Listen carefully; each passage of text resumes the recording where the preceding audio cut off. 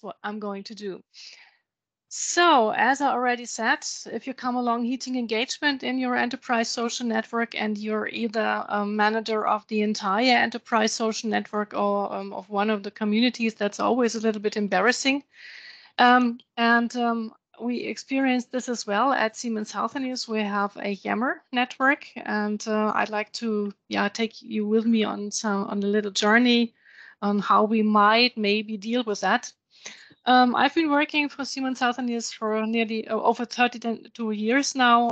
I am one of the Yammer admins, and my slogan is opening doors, so facilitating and encouraging virtual collaboration in the digital company. And I'm also part of the Digital Together initiative that we have at our company. So I already said it. If you see conversations that go weird, so where people make weird comments, even sometimes insulting others, that leaves us a little bit helpless, embarrassed. Sometimes we are even getting angry. But how to best deal with that? When this first came up during the pandemic, I also shared these feelings. And my first and foremost suggestion is breathe and keep calm. Try to understand the situation. So what is really happening?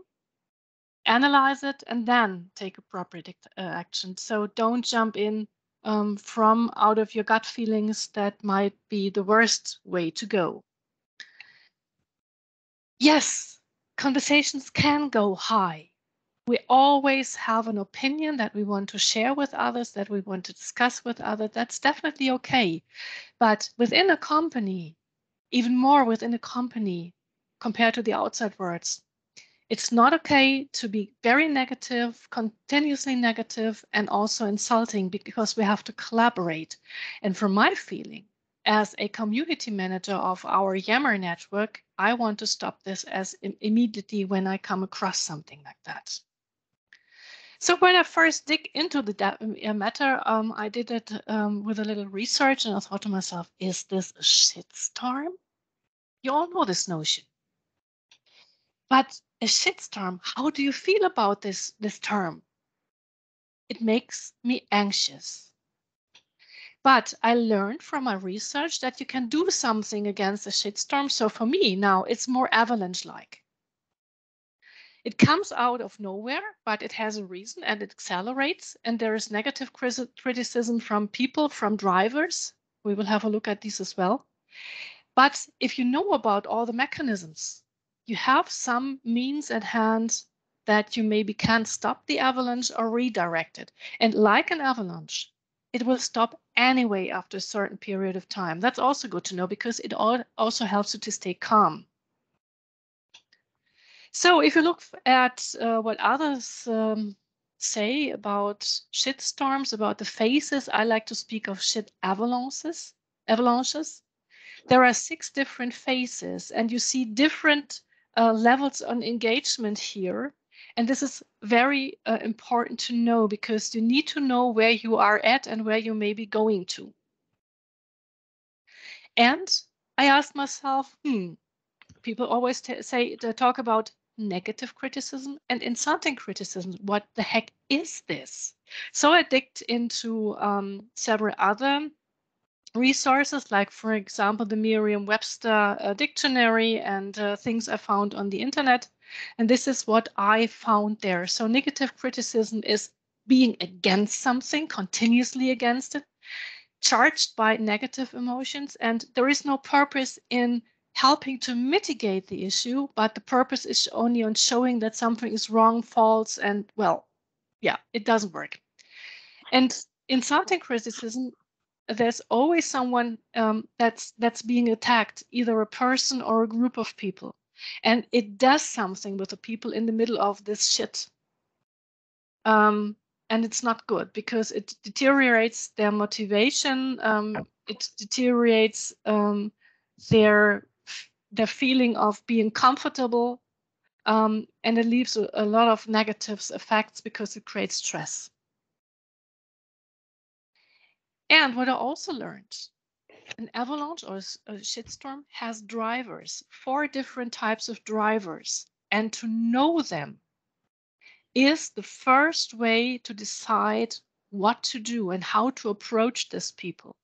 And don't do this only backed on gut feeling, but do this backed on data. So monitor your community very closely and continuously, and then you learn who might be different, who might be different, might have certain roles within your community. And also back this by data. And here on the slide, you see some things that I try to figure out for our Yammer community, for the entire Meta community. Like, for example, activists, they are very active in the community. They have a lot of posts or comments, always compared to what they usually do on the community. And also have a look at how the reactions are from others.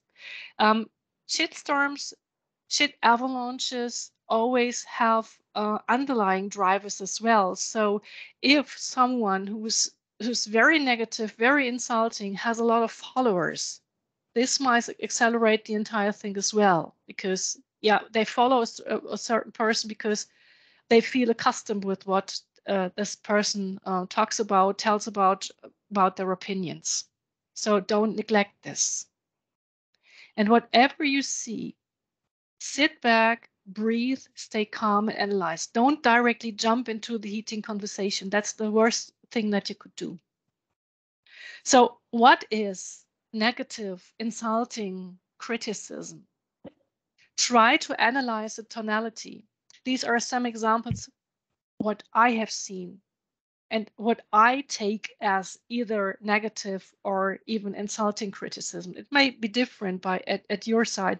It also depends on how the company culture looks like. For example, at Siemens Healthineers, in our business conduct guidelines, we have to apply to that. We always be respectful and polite with each other and open and transparent. But being polite and respectful is one of the things that that are inherent in our company culture. And the gut feeling is always a nice thing, but put facts as the basics. So try to figure out data. Right now, we can't do this automatically, so I have to do this manually when I see that there is something coming up. So like, for example, try to figure out how many posts in that community on a certain topic in a certain period of time have a negative feedback. How many shares are there? How many reactions are there? And also try to figure out how this evolves over time. So this is something here, because then you can also see where you might be at and where you might be heading to. And this also defines the actions that you might want to take. And as I already said, also try to figure out who are your major types of drivers, because this will also give you an angle or a lever to best act on this, not react, act on this. And this is something I also came across. I talked to some people within my company, and they said to me, yeah, Claudia, well, we have 4,000 people in this community and only 88 are complaining. Is this really risky? And yes, it is. First of all, those folks might be internal influences. You don't know this. And you should also look at who is speaking up.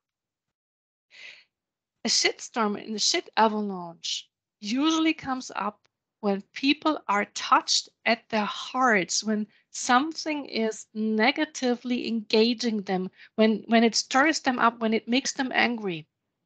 And you will find people that for the first time ever have the guts to speak up openly. And this is really risky, because this can even accelerate the entire thing. And then from all that, so when you know how the negative conversations have been evolving over time, so you know the phase you are in, you know the major type of driver in your community. Then from there you can derive an action list. So like, as for example, for the community managers team. This is very important. Like for example, within our Yammer network, we had a community on our intranet project, and people were not happy with what was happening with the new intranet, and they started very negative conversations in that community over a long period of time. So it did not go down after some days. It lasted for half a year, and it was always going up and up and up. And when we had a look at what people were criticizing, we found out that there were certain topics. And this gave us an angle for things that we could mitigate. Like, for example, people were requiring a quick links list. When we had, as the project team, we had thought of ourselves, our quick links are outdated. We no longer will provide this to them. But this was what made people content with the new intranet, if they had it. So from that, we learned that we need to reintroduce the quick links list. So it really gave us things to mitigate at hand that in the end helped us to calm down the entire bad shitstorm there. So you know all about this. So you are in phase 1, 2, 3 whatsoever. You know your most important drivers, and you know about the most important topics being currently discussed, and from there on you can go on. So you can derive actions from this. These are suggestions. It differs from company to company, but this is what a lot of people outside also recommend. And if you are a community manager, so you're in the entire network is not in your area of responsibility. So for example, if you see that something is starting, always give a heads up to your enterprise social network admin or team. And from phase 2, whatever you do in your community, my recommendation is to align any action with your enterprise social network admin team. Don't go there alone. Sometimes you may be lucky and your enterprise social network is also part of your crisis process. Then if it really goes weird, this will help you as well. And this is why it is so important to align any action as early as possible with those responsible for the entire enterprise social network. And as I said before, it becomes even more important the more weird the situation becomes. So don't go there alone. In the end, I think the only way out will really be to follow the steps outlined in a crisis mitigation process if you have one. Well, the drivers, you need to take care of them as well. On this slide, you see some of the suggestions how to deal with them. If you have some influential people, so people who are really interested in solving the issue, what you can do is contact them behind the scene, invite them to contribute and shape the mitigation together with you and the team. So this will also ensure you a lot of buy-in there. With the others, it's sometimes really tricky. If you have a lot of trolls, they are only about having fun and instilling negativism on that enterprise social network. So there you have to be a good moderator. We found out that it's not advisable to directly address trolls and stormers because this gives them the attention that they want to have. So there are better ways. And if they continue with ranting in the enterprise social network, warn them, then try to ignore them. And if it still goes weird, then yeah, it definitely is time to help, ask your enterprise social network admins to help here. And also maybe it is time to take some appropriate actions on the crisis mitigation process. What you need to have always, and I'm just moving a little bit forward, is to have rules, or as Rachel Happy from the Community Roundtable once said, have a garden really, and like it is with flowers, with beans, they need something to grow. And this is a trilly, so rules how people should behave in your community are very, very important, because if they don't know what they are allowed to do and what is expected behavior, how shall they know if they are not complying with this? So this is very important. I'm going back a little bit. 12 tips that we found out when there is heating conversation in your enterprise social network or in your community. As I said, breathe and stay calm. Keep this in mind all the time. And we also recommend to have a contingency plan and process. So if you're lucky, you should be able to become part of your company's crisis mitigation process.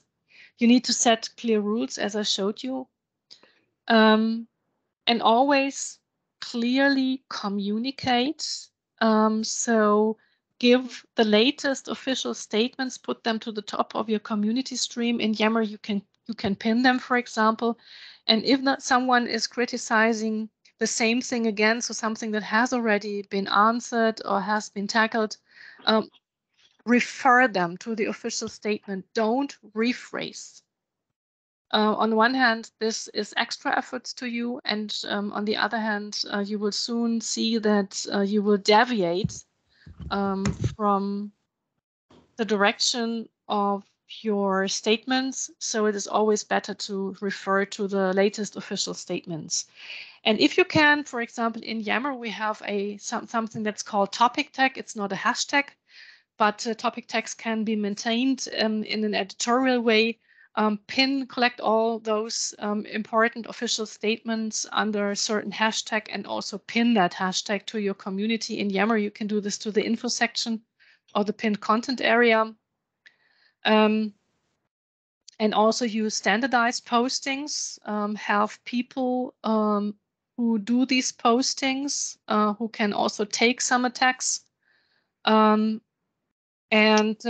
as I already said, always refer to existing official statements. If you post, this is very, very important, be honest and be transparent. If something has gone wrong, name it and also tell the people what you're up to do against it, and then follow up with that. Don't make empty promises. If you make empty promises, I can tell you things go weird, even stronger.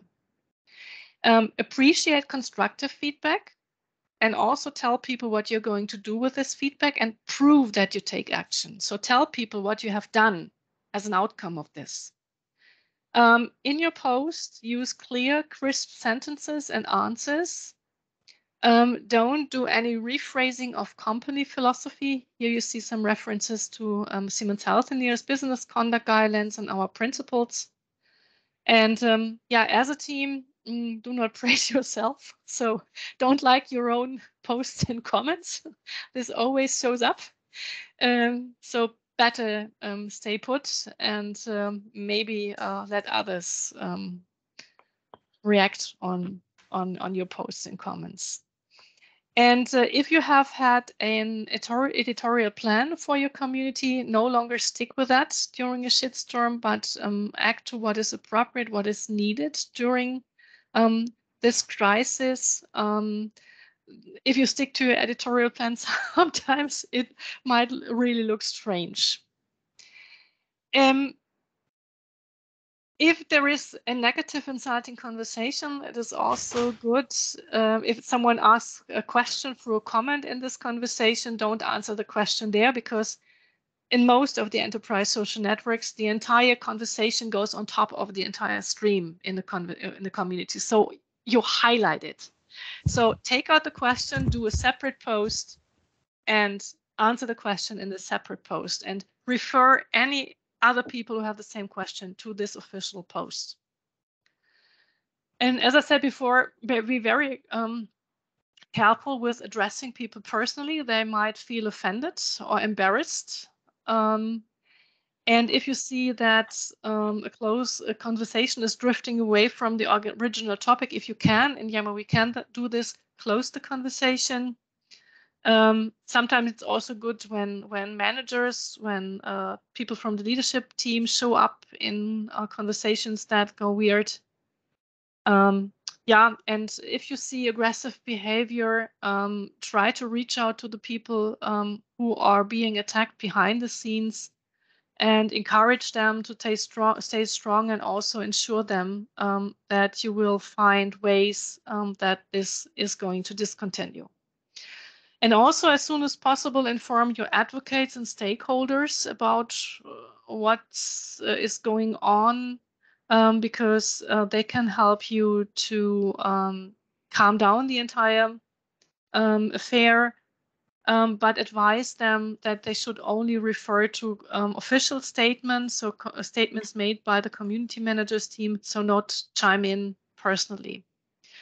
And what you can also do to help your members weekly summarize the most asked questions and answers, or very important weeks improvements per week. This also helps to calm things down. Right, and have an action plan derived from all of that. And I'm now at the end of my presentation, and I hope we still have some time for questions. Do we, Hadi?